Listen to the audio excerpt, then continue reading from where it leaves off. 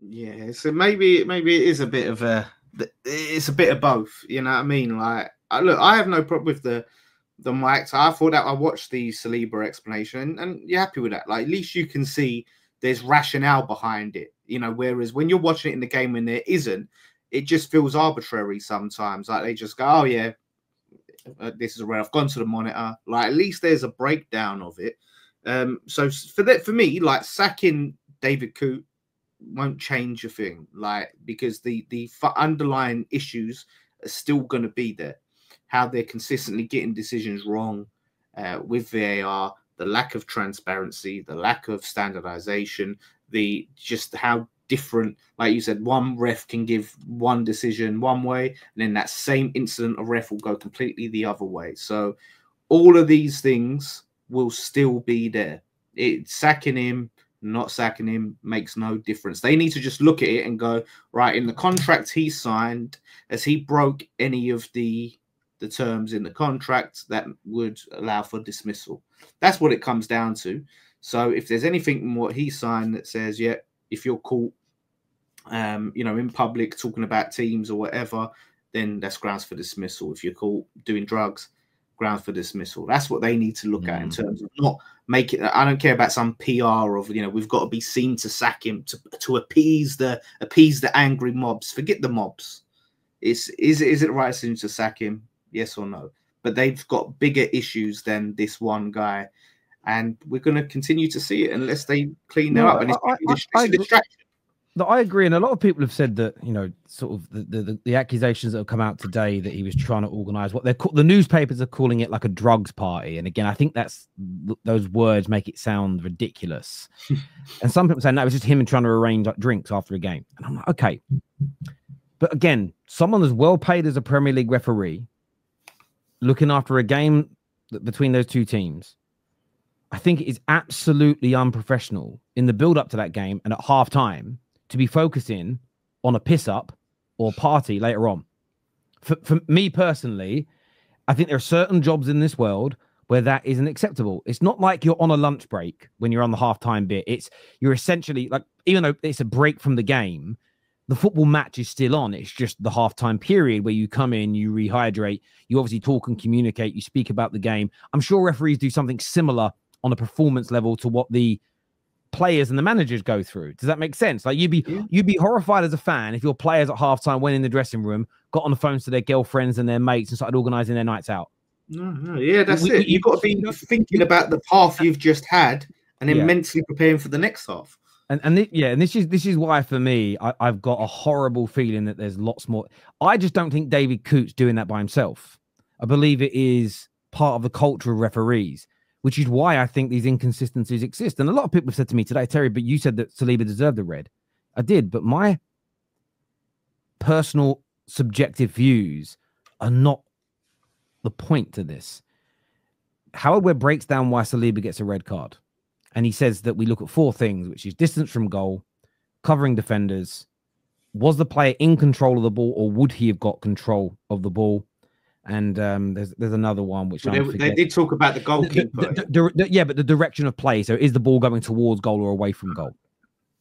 And he breaks down and says that Saliba's one ticks all of those boxes. And I'm like, okay, again, I can accept that. I thought it was a red card, so I'm not against what he said. It's then when you see the breakdown of tossings, when they say, well, it's too complicated, but it's too far from goal anyway, and Jota doesn't have control of the ball. So I instantly think, hang on. So there's two of the four that are not ticked for that one. But you could have unticked both of those for Saliba's, but you didn't. So when people say to me, Terry, but it's a subjective decision. How is it subjective? We can all, as football fans, watch that and know both Evan Nilsson and Jota were going to get to that ball. They're about the same distance from goal. So therefore, the distance shouldn't come into this. And they're a day apart.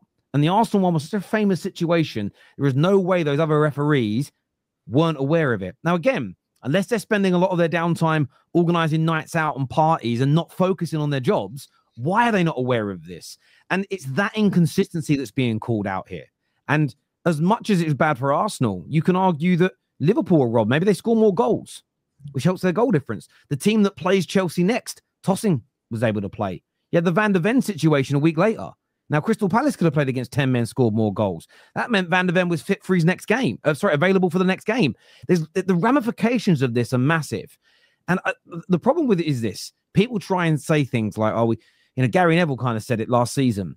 We just don't want to start creating excuses for teams not to win." This isn't about protecting teams from rightful criticism of their style of play, their performances, their missed chances, the manager getting things wrong. But this is such a massive issue. The inconsistencies for me are the biggest focus. But they seem to be, again, most fans will agree that the inconsistencies are everyone's biggest problem.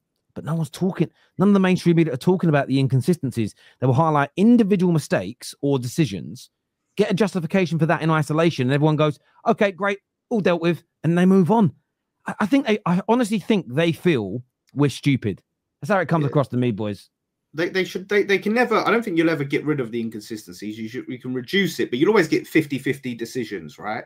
And in those 50-50 decisions, and there's a lot where you can say, yeah, I can see why that would be given. I can see why it wouldn't be given in a lot of those situations. And really, it's on the players and the ref not to give the referee that option. But them ones that are like clear as day, and you're like, wait a minute, this is completely the same thing that was given last week that's not given now. They need to, them glaring ones. Them ones that are on a knife edge 50-50, I'm not fussed about if it's, oh, well, this went one way this week and it went one, because it can go either way. But them glaringly obvious ones, that's how bad it is. That's what they really need to focus on. I completely agree. I love this comment. It says, now do you believe in conspiracies, Terry? No, listen. Do I believe in, listen, some of the things that have been called conspiracy theories in this world, some of them have turned out to be absolutely true. Let's not like get that twisted. Certain things have been said even in the last 5 years. That's all I'm going to say on it, because the internet's weird. Have been proved, were called conspiracy theories that are now the mainstream. That's cool. What I don't believe is that the referees have got together and said, we're going to just screw over Arsenal. We're just going to screw over Liverpool. We're just going to damage Manchester United. I don't believe in that. And again, if that's the narrative you're pushing, you're going to lose people. I think what I believe, based on everything that's come out this week, I believe that these referees hold far too much bias, and I believe they hold grudges against fan bases, in particular managers and players, and it can chop and change. It might be, you might have a ref that goes for a month period of hating Man United because something the fans said, and then suddenly something happens at a Brighton game and that overtakes us because he now hates them more for a few weeks. I think this is rife in the game, and I think the PGMOL, my personal opinion, is they do very little to counteract it, this is why we're seeing the mass level of inconsistencies and then the way they cover it up. And the reason that I think the media outlets don't want to let it get out and why they protect them is because it would throw football into disrepute. You could argue that games couldn't continue for a while, and that would cost these companies hundreds of millions of pounds.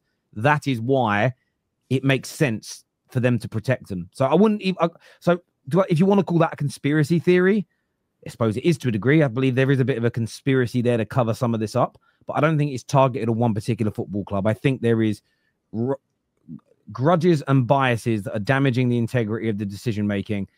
I think everybody's fully aware of it at their level, but they can't allow it to come out. So it's being protected. The maddest bit is they should be doing a lot more behind the scenes to improve it so that it goes away, so we stop focusing on it. Because I don't think fans are going to let it go now, but that's just my personal opinion. Viewers, make sure you hit the like button. Make sure you are subscribing. Make sure you have also signed up.